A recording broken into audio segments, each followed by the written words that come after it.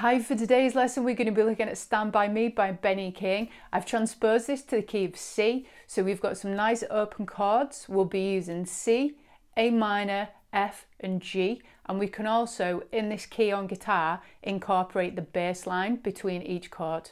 This is aimed at early beginners and we're going to keep it nice and simple. It's a very simple song and it's a very effective song. Here we go. The chords we'll be using today will be C, A minor. I'll be using this version of an F and G. If you are still learning and very new to guitar, then play the F major 7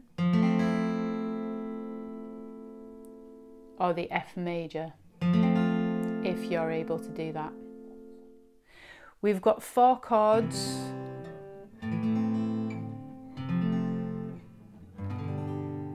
And in between each chord, there's a short bass line.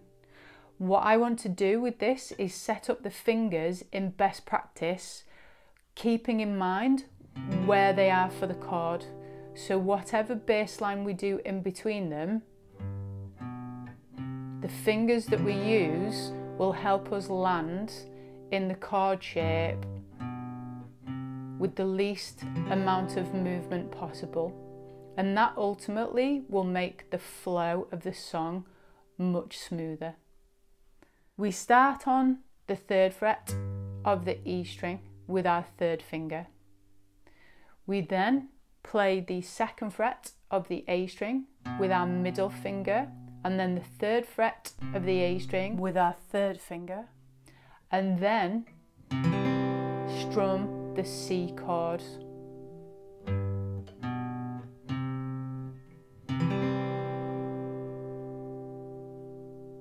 We do this twice, as in the song.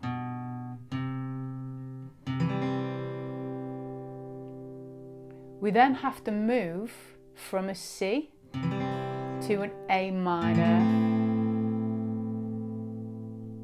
When we go from the C to the A minor, the transition here is all on the A string. So we have the 3rd finger on the 3rd fret already.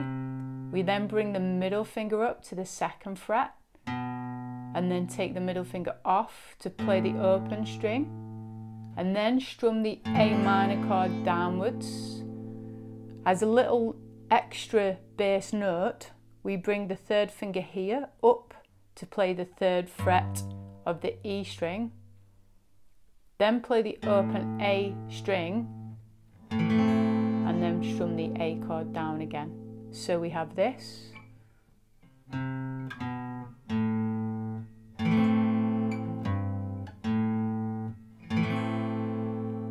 Our next chord transition is from A minor to F.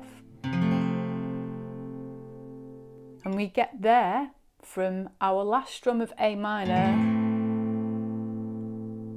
We then bring the 3rd finger up to play the 3rd fret of the E string. Bring the 1st finger up to play the 1st fret up of the E string, and then put our fingers in the F shape position.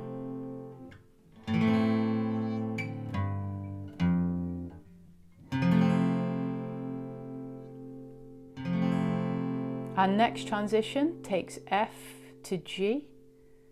So by moving the 1st finger to the E string 1st fret, then playing open A, then playing middle finger to 3rd fret E string, sets us up in the ready for the G position.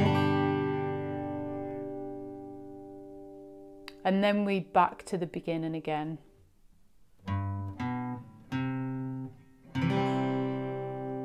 So I'll play through that slowly one time.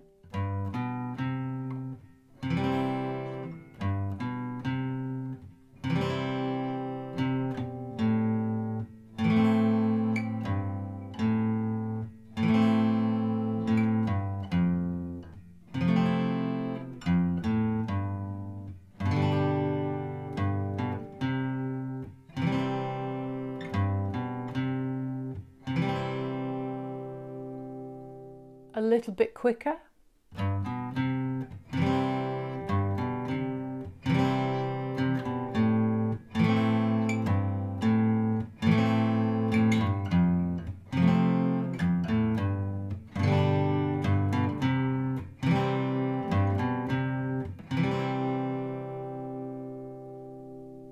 Okay, so the song consists of that bass line and those chords pretty much all the way through.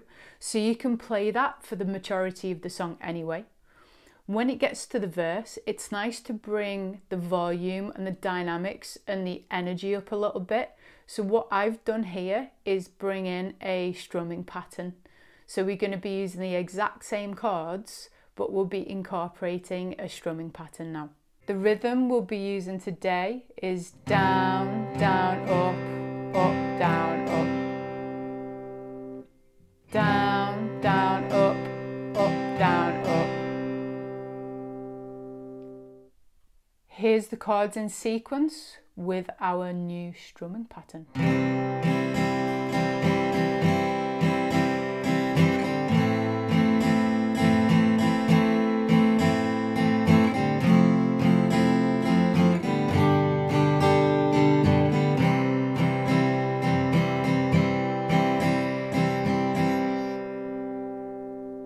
Now this song consists of an intro, a verse and a chorus, and then we play that 3 times in a row.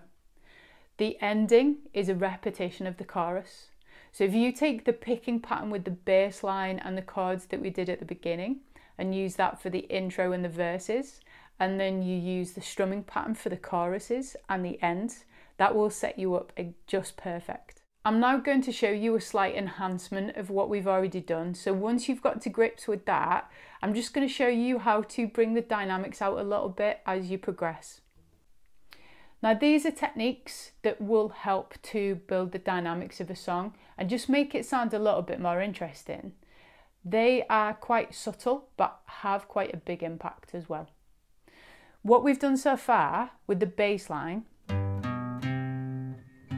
and the chord is been of the same effect. So we've just done the down strums here to create some definition between those 2 separate parts and to give the bass line a bit more of an effect that it has in the song. I'm going to what we call palm mute the strings with my picking hand. Now a palm mute means when we're picking, instead of letting the string just ring out, I'm actually going to rest this part of my hand on the strings. On this acoustic guitar, I'm going to put it right next to where the bridge is because it lets the note still ring out, but as you can see, it's got a little bit more of a thud sound to it, and that's what I want the bass line to sound like. So if I rest my hand on the strings next to the bridge and then down pick whilst my hand's resting on the strings, it will mute the strings enough that the note still rings out. Now if I do that further down this way, we lose the note altogether and it becomes much more percussive. However, if I slide it all the way back to the bridge, I can find a sweet spot where we can hear the note, but it's controlled. So that's how I'll be playing the bass line. So take some time to practice that. When I add the chord underneath, I'm going to release my hand from the strings and let them just do the strum that we were doing before.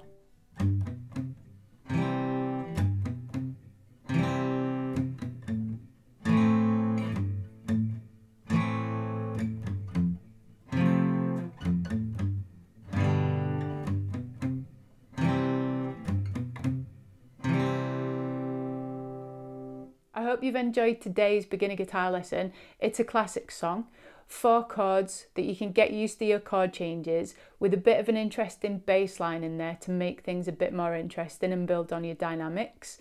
The bass line's the definitive part of the song.